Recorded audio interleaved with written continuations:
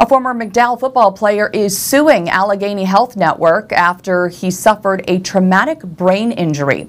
19-year-old Jonathan Heibel is suing Allegheny Health Network and AHN St. Vincent Hospital over claims of professional negligence. In 2020, Heibel collapsed during a football game and was taken to the hospital and treated for a traumatic brain injury.